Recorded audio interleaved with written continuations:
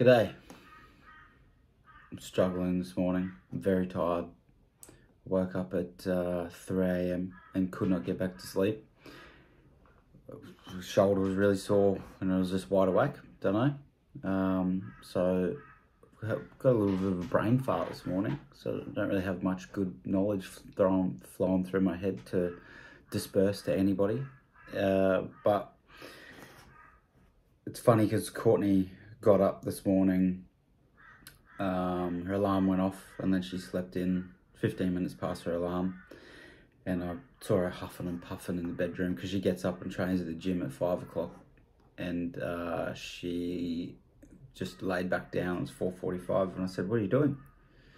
She's like, "Oh, I've missed my window to have my coffee before training." And I said, "Are you going to be annoyed at yourself if you don't go to the gym?"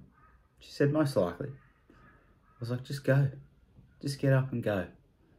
Create the habit. You want to do it every day. You'll be annoyed at yourself. We're going away all weekend, so she won't have a chance to go to the gym." So I said, "Just go." So she went. Now she feels a lot better. So the only thing that I can sort of think of, what's been flowing through my head this morning about ways that I've improved myself and adapted to things, including, an injury, for example, is I've been getting up every morning and I've been training as well. I'm trying the best I can. I use a chair and I use like a yoga bolster and I do like a couple of hundred squats and a couple of hundred reps of abs and just stuff like that, just to keep moving. And talking about balance of all things, like I like to talk about, is because I think balance is important to everything going too extreme or not hard enough, and sometimes I feel like I should take opportunity to rest. Like I feel like maybe I've got this shoulder injury because the universe was telling me maybe just take a chill pill and just rest a little bit, because I was training up to like 13 times a week if you add up all the jiu-jitsu sessions and all the fit stop sessions. But one thing I struggle with there with balance is that, the old me, if you know me and anything about my past, I used to be really overweight. So one of the biggest sort of hurdles I had before I went through my illness was a few years before that. I lost about 45 kilos, and obviously all my friends and family know the whole story already, but if you're listening for the first time, you don't. And so that was a really hard, long fought process to lose that amount of weight, change my life, change my lifestyle. And it changed a lot of things for the better, or it changed some things for the worse, because I kind of did it too rapidly and put a lot of stress on my body. Didn't do it the best way nutritionally because I had some bad advice. I was a bit naive about it.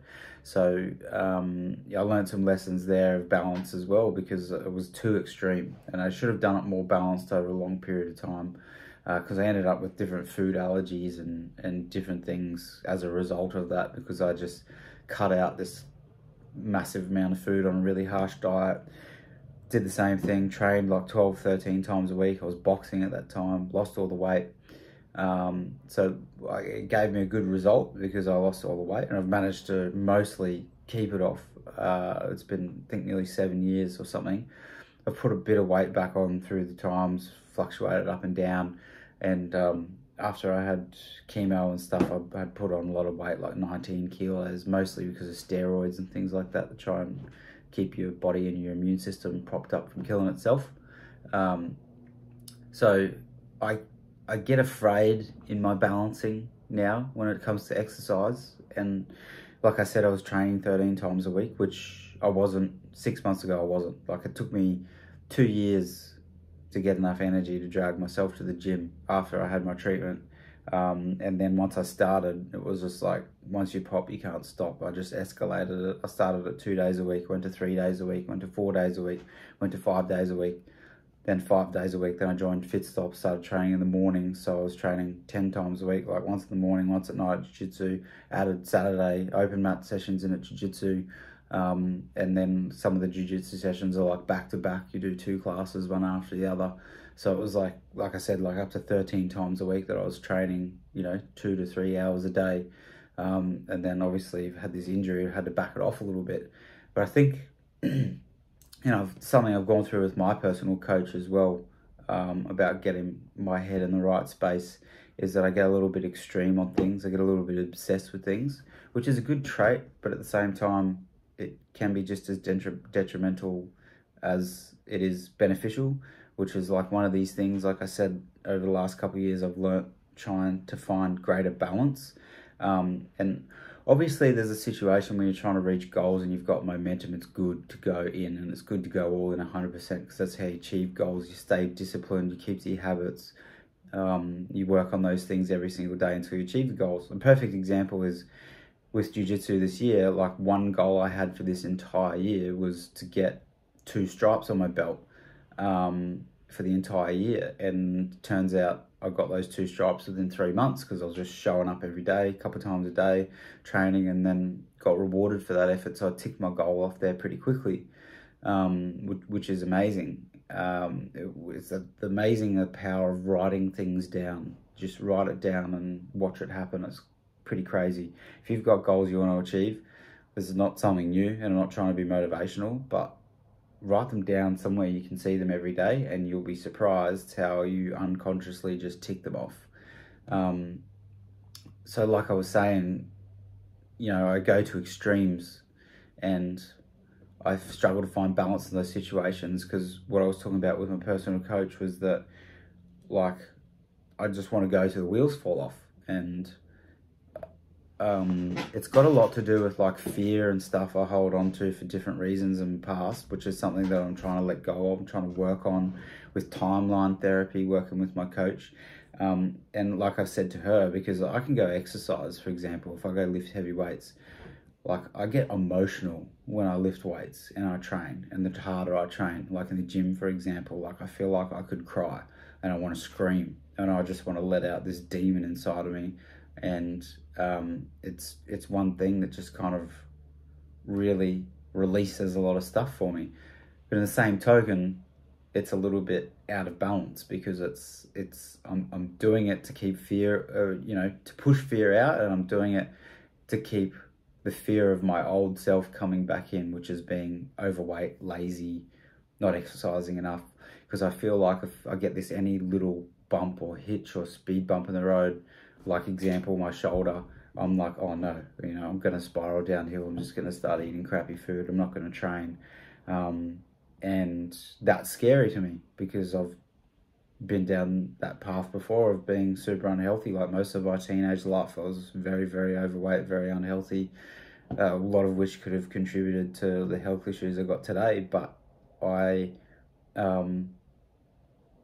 I'm finding balance at the moment in keeping a solid routine and making sure I'm exercising enough, but also not going till the wheels fall off, and then trying not to let that past me slip in, let those demons take over, of whether it's eating habits or poor discipline to be able to get up and train.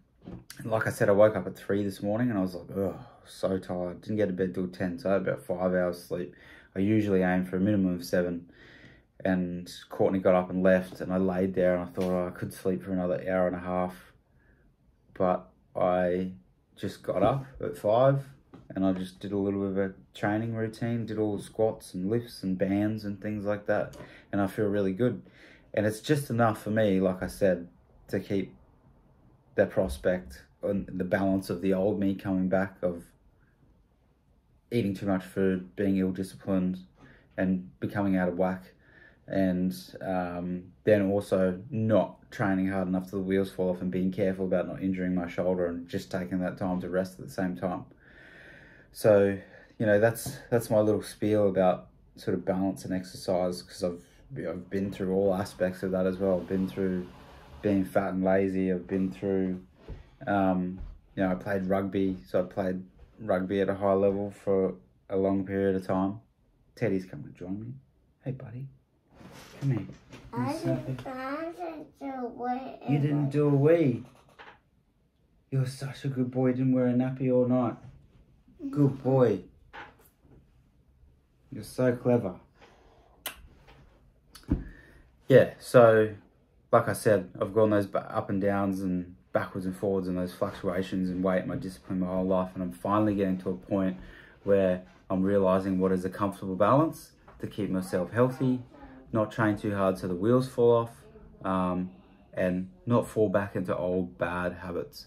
And it takes a long time. Like, it can take a couple of years to 18 months to a couple of years to really form a habit where you know that you're not going to slip back into it.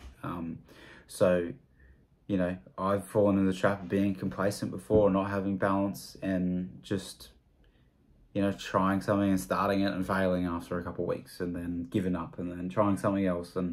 But this, for the first time in my life, why I want to share a bit of information about myself is that I'm trying to find and but finally realizing where my balance is. And that's super important for everything, in my mental health, the time I spend with my family, how much I'm obsessing over what my bad habits are and what my good habits are. I'm trying to keep something balanced in the middle of that. But if I can say one thing, if you wake up and you don't feel like exercising, that's the best time to exercise. It's the best thing to do for your head, your body, your mind, your soul, your family, everything. So get up and do it.